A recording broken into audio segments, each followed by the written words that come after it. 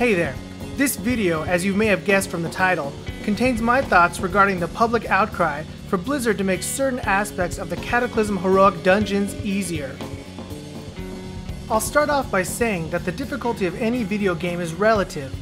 This means that just because I find it easy doesn't mean everyone else will. Just because I have no idea what to do and think something is poorly designed doesn't mean that everyone agrees. It's all about your personal experiences and abilities. I've been playing video games for over 22 years. I've played nearly every console ever made. And no, not that emulated nonsense, the real deal consoles. I've also played a great number of games on older computer mediums.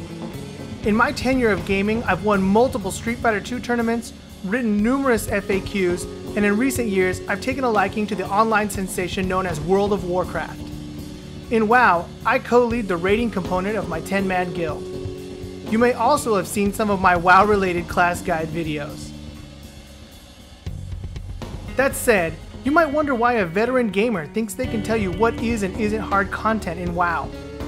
It is because of my experience and my understanding of relative relationships in gaming that I can hopefully impress upon you why changing the difficulty of heroic dungeons is ultimately missing the point of them.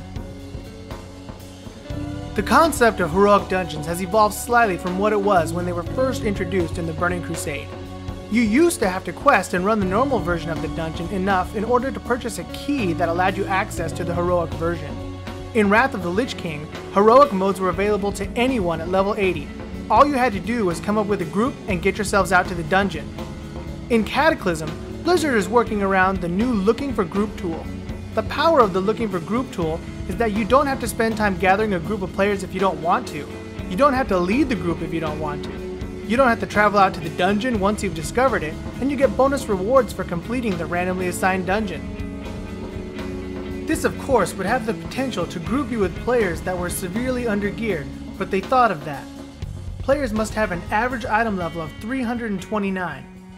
One drawback to this system is that it takes into account items that are not meant for whatever spec you're currently in. I won't bother going into ways they can fix this. Players really need to be responsible for their own readiness. That readiness is another potential problem with the Looking for Group tool. Once you have the gear and have discovered the entrance to a dungeon, you can just queue for it. So the tank you end up with might have a rocking DPS or healer set and a completely garbage tanking set.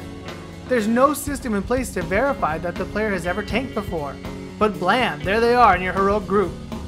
Ways to cope with this? Kick the underprepared player? What if there are two underprepared players? Leave the group? I understand that sometimes the group you're with, or even one lousy player, can make the whole dungeon bad. What we need to keep in mind is that this isn't grounds for changing the dungeons themselves, but instead grounds for changing the system used to match us up with other players. Here's what I really want you to think about. Why are you doing heroics? What's your goal? What's anyone's goal in PvE dungeons and raids?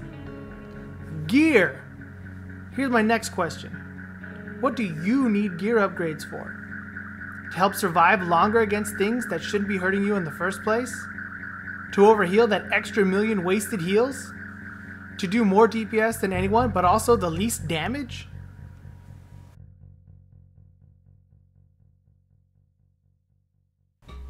Okay, so it's entirely possible that you might need gear for raiding, and you might be an endgame content progression raider. Maybe you still think the heroics are a bit too hard. I get the feeling that you never played games on the original NES. Again, not that save state, frame skip, hackable emulator nonsense. I mean the real console. The one you had to take Dad's air compressor to every now and again. Those games were, and still are, relatively difficult.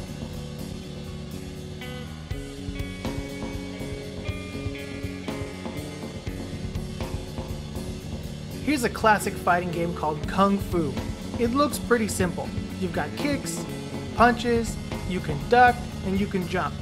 It's simple in theory, but somewhat difficult in execution. Enemies chase you, and so they bring the fight to you on their terms. Some guys throw knives, there are dragons and fire breaths, something you might be familiar with. Guys that disappear, guys that jump, flying moths that can hurt you. There are 5 levels in this game, each with their own boss. This boss might seem easy, but I can tell you this player is pro. He never takes any damage in any of the 5 levels. Give this game a try and tell me Ozark is still hard. Here's some footage from an episode of The Angry Nintendo Nerd. I personally owned Top Gun as a kid, and I can tell you this game was pretty impossible to figure out. This was especially true when it came time to land the plane. Uh-oh, I'm really fucked now. I gotta land on an aircraft carrier. A feat that's impossible. Your radar monitor gives you instructions on how to land, but no matter what you do, you still crash. You know, it's like every time I get to this part, I think I might have a chance. This is gonna be it. I'm finally gonna land the plane. Speed down. Left, left. Speed up. Right, right. Speed up. Speed down. Left, left. Speed up. Speed down. Up, up. Up, up. I'm hitting up.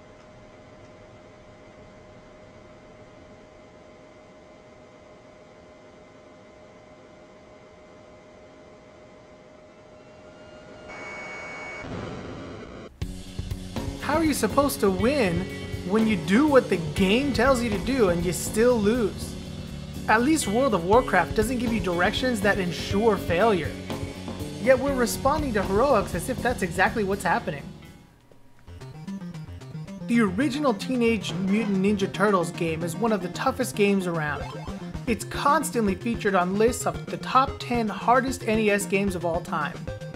This level, in which you have just a few minutes to disarm a number of bombs that threaten to destroy a dam, is a perfect example of not only how this is a very difficult game, but also how your actions in WoW can correspond to heroic dungeons seeming too difficult.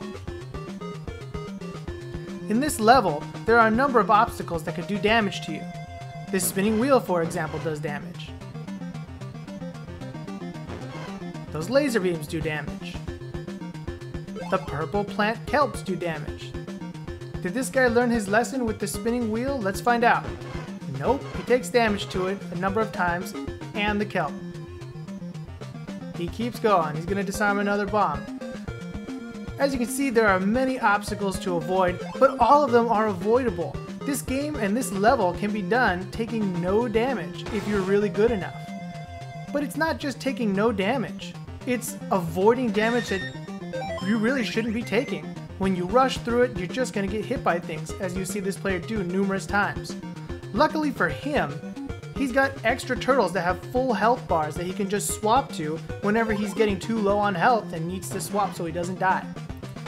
The same sort of thing happens in a heroic dungeon, where one player is doing bad, another player has to make up for it with their own health and their own life. This makes the dungeon seem difficult. If you're a person that's guilty of taking more damage than you need to, you are also guilty of making dungeons much harder than they need to be. It just comes down to awareness. He should know there's a laser there, yet he swims right into it. He doesn't care, because other people will pick up the slack when he has to change characters in a second here.